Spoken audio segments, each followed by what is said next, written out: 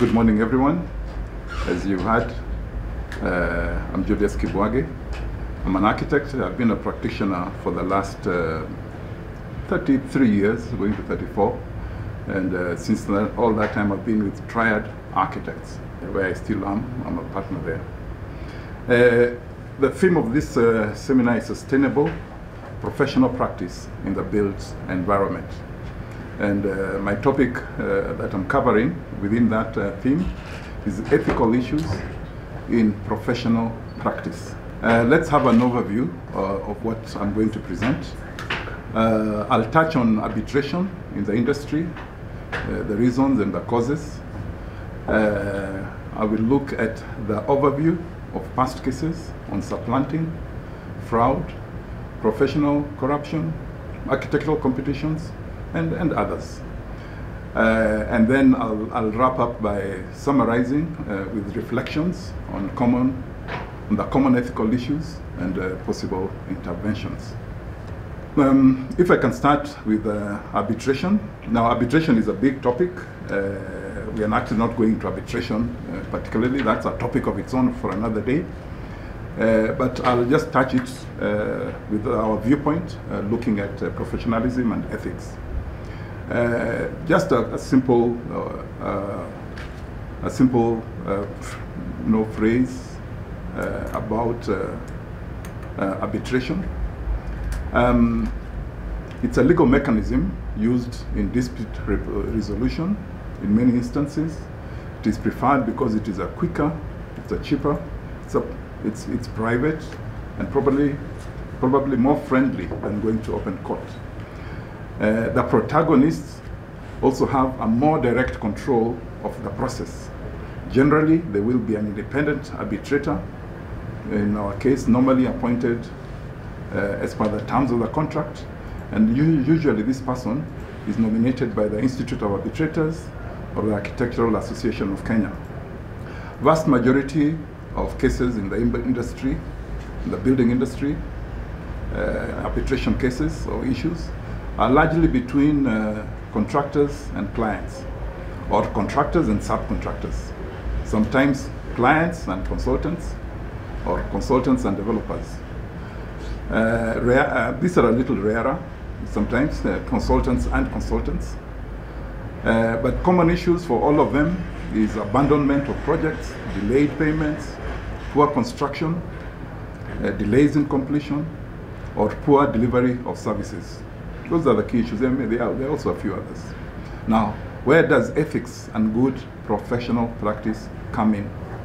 Firstly, let us agree, as a practitioner, an architect, a quantity surveyor, even engineers, no one wants their project to end up in arbitration. It is a stain on your reputation, particularly if you are the cause or you are part of the problem that led up to that arbitration. It uses up energy, time, and effort that could be better spent elsewhere. Arbitration slows down or completely stalls what would have been otherwise been a well done and satisfying project or delivery of services. We as professionals can play our part to avoid matters ending up in arbitration by doing some of the following. Ensure well-designed projects, ensure properly executed documents on your part, drawings, specifications, and bills of quantities, whatever is the service that we are delivering. These deliverables must be on time for various other parties who are going to act on them to also do their bit. Your supervision and inspections of construction sites must be consistent, they must be professional and adequately resolved. Do not send juniors who are ill-prepared for that assignment. Ensure that the person who goes is adequate for that assignment. Do not ignore the time you need for proper supervision and be too busy chasing other work. Agree those inspection schedules, agree the approval schedules, and ensure that they happen on time. Evaluations and certificates that we produce must be accurate, they must be done on time. Expect high standards of delivery from your contractors and ensure that it happens. You, as a consultant, it is your duty to ensure that contractors, subcontractors, suppliers, whoever you follow up, they are also living up to their part. Fellow consultants as well, who you're working with, do not accept shortcuts or substandard work from them. The reports and minutes that we produce must be captured accurately. The reports, even the minutes, must give out potential problems and challenges that need to be addressed. They need to be anticipated and properly dealt with. Many a time we have client interferences that give us, create problems. This must be well managed. You do get design changes, you get clients who want to deliver the materials. All this has to be properly managed to ensure that there are no problems that come thereafter, no delays. As a consultant, as a professional, do not take bribes or any other enticement to accept or overlook substandard work from others, be they contractors, your fellow consultants, and even clients themselves. We have elements in client organization who thrive on shortcuts and make cuts out of those shortcuts. Proper and thorough selection, nomination, and appointment of contractors is very important. Ensure that the right contractors for the job are appointed. Ensure that this process is well managed to give you the best chance of a well-delivered project, trouble-free. Ensure contracts are properly drawn, properly executed, they are thoroughly prepared, and anticipate all aspects of the project. So these are some of the issues that we need to deal with to avoid our projects ending up in arbitration. It's very important to be professional and to be very ethical in all that we do. Let me also, go a little further and give you an idea of cases that we handled when I was serving at the board. I had a term of 3 years, some years back. And I'll highlight some of them just to give us an idea of what we are talking about. Supplanting. What is supplanting? This is one of the most common complaints that we received at the board. Supplanting is where professionals, architects and quantity surveyors and others accept a commission that another fellow professional was previously engaged.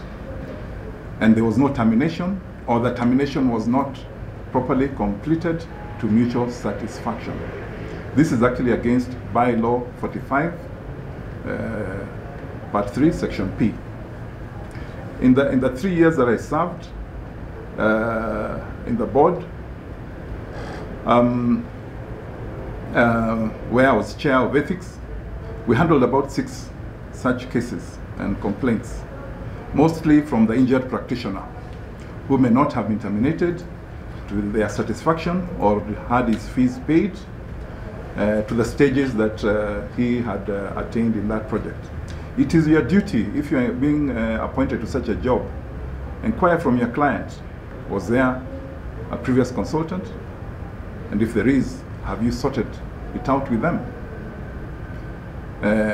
When taking over a project from this previous consultant, it is important that you also get a letter from that consultant that was terminated, ensuring that their fees were sorted or any other matter that were pending was also sorted. And at the very least, please get their consent to proceed.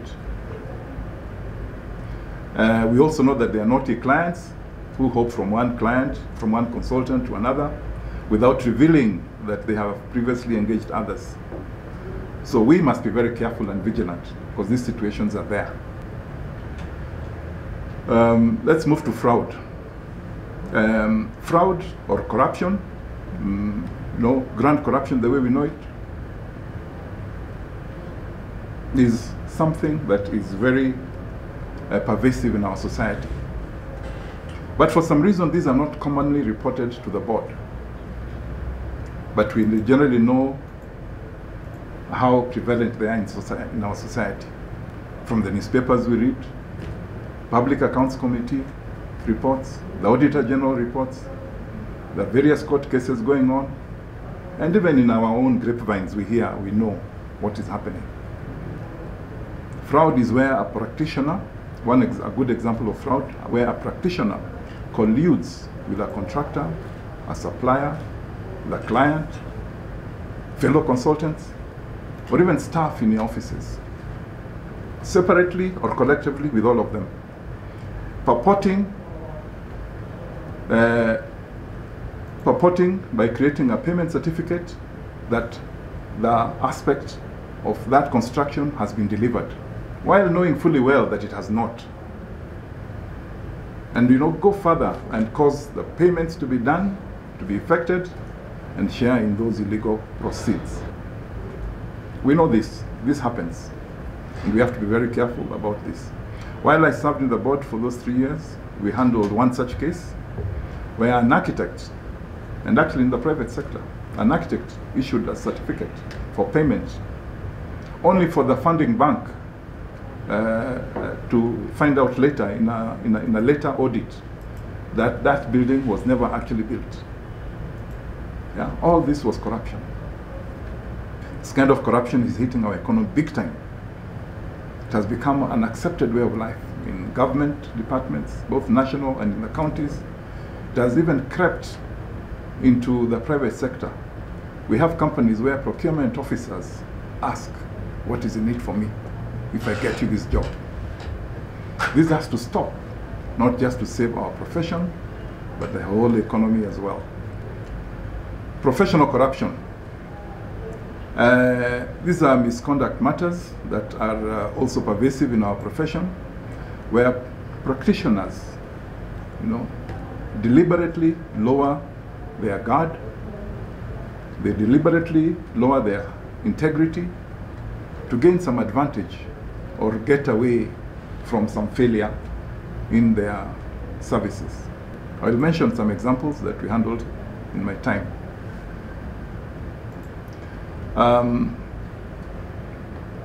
Against bylaw 45, section 3, verse 3, we dealt with 4 such cases where there was, people who went against their standards, and we had some complaints.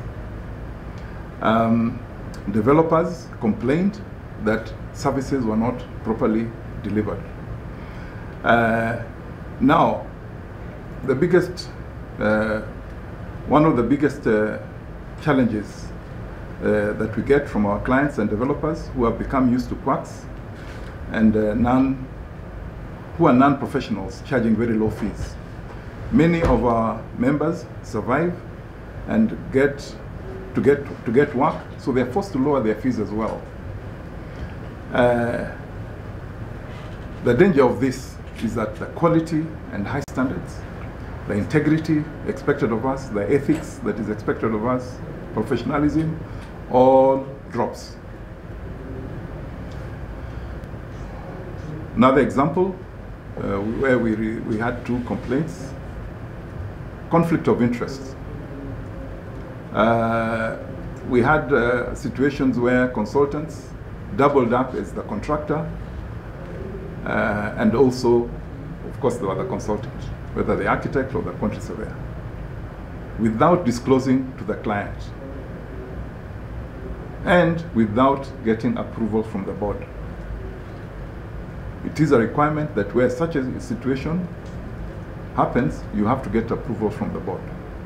Some of our members who do this are forced to compete with the high level of corruption and unscrupulousness in our environment, where we have businessmen calling themselves engineers, interior decorators, and many other names. And they offer building services, construction services, at much lower fees and lower standards. So you find that a number of our professionals also are forced to go to stoop that level to compete and get some work. There are also challenges in advertising. as professionals, as consultants who are professionals, architects and quantity surveyors, we are limited to what we can advertise about ourselves in the newspapers and even media.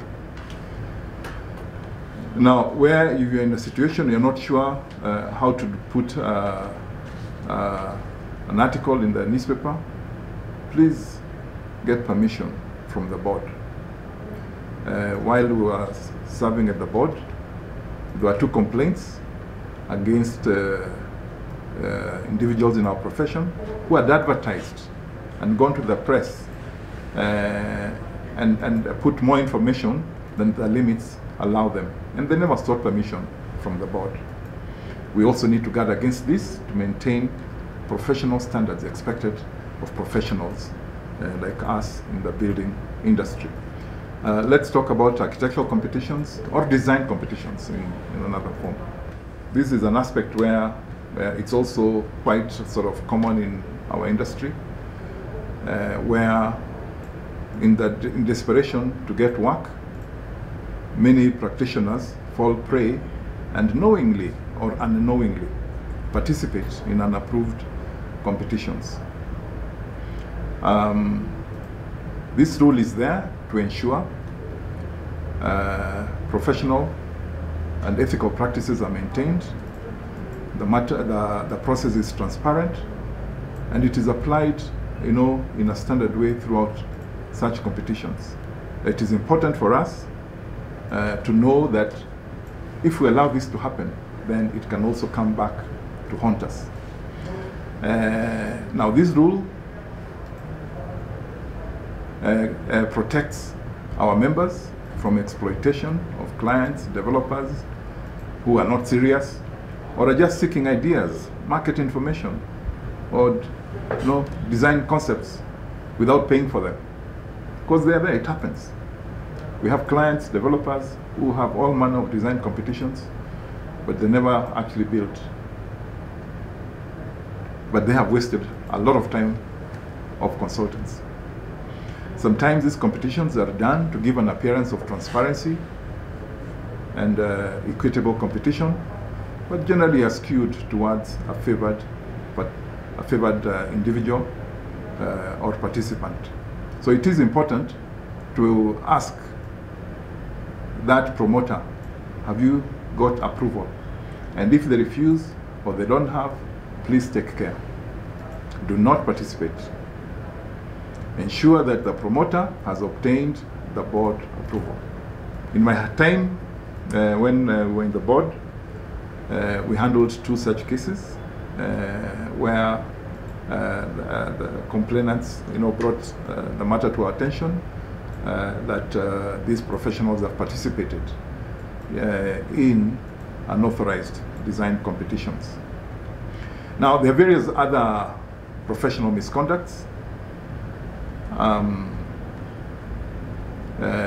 which are not clear-cut as the ones above, but they are there, they are misconducts. I'll go through some of them. I've grouped them in the following 4 or 5 examples. Failure to deliver agreed services. We handled 2 such cases in my time. This was, the complainant was a client, not very happy. We engaged the professionals and they didn't deliver. It is misconduct of you as a consultant not to deliver your services in the expected manner, in the expected duration, and at the required quality. If a contractor delays because you are late in providing details, you are late in providing approval of samples, you didn't provide the valuations or the payment certificates on time, that is misconduct. So hold yourself very high, do your duties to the expected high quality standards, high integrity that is expected of you. Withholding of fees for other consultants is another aspect. Many a time we work in a consortium where the fees are paid to the consortium leader and then distributed to others, to the others. It is misconduct of you if you receive these fees and then fail or delay in passing them on This largely applies to architects, but also in a few cases where the QSs are project manager or team leader. We had such 2 cases where the complaints were written to us, and it was actually to 2 architects, where of course they didn't pay the other consultants on time. This, by the way, as we come to more recent times, I think the problem is pervasive, and we are seeing a lot of architects misuse their hold over other consultants who are beholden to them and desperate to sort of maintain a relationship. So let's guard against this. This is professional misconduct. Stamping of drawings and other submissions for non-registered practitioners. This is also misconduct. There was one such case in our time, but even if it was one, I can assure you, we all know that this is a pervasive problem. It is extensive, even today. It's an open secret. We have so many local quacks, a growing number of foreign firms not qualified to practice in Kenya, but are getting their projects approved and built with the help of some of our members who collude and enable this to happen. They stamp their drawings. We know that there is a requirement for any foreign input into our country where it is justified, must be allow a 40% component that is local. So just rubber stamping is professional misconduct. You are enabling corruption to happen.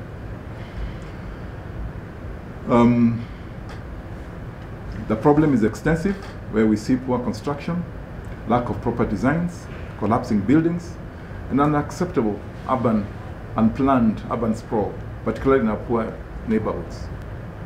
In high-end neighborhoods of our cities and towns, we see a surge in high-rise apartments, office buildings, upmarket housing, and you name it, with little or no local design input.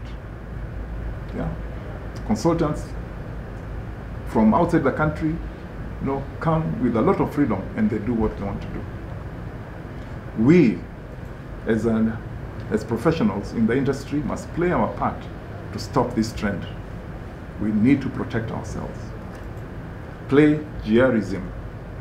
This is where you copy someone else's designs. We had one such complaint where an architect copied another's drawings and designs and actually implemented them. While it is not a widespread complaint, but it is completely unethical and not acceptable in the profession. So those are examples of various unethical practices that we must all guard against and ensure that we deliver our services to a high level of integrity and ethical practice. Now, let me just to summarize where we are and what we need to do, reflecting on various common issues and possible interventions to correct this. We as professionals in the industry, we need to accept that there is a common problem. We have accepted lowering our ethical standards, our professionalism, and generally we are trending in the wrong direction. Yes, this is a mirror of the society we live in. There is pervasive corruption. But if we don't deal with it collectively, we and our future generations will continue spiraling downwards. So we have to sort of, accept that this problem is there and start dealing with it. Let us educate ourselves thoroughly at our personal level, in our practices, the consortiums we work with, maintaining high integrity standards, high standards of ethics and professionalism. We must get support from our board, our professional institutions, who must also institute programs of relevant and attractive CPDs and other material to ensure that we're educated and we know where we are.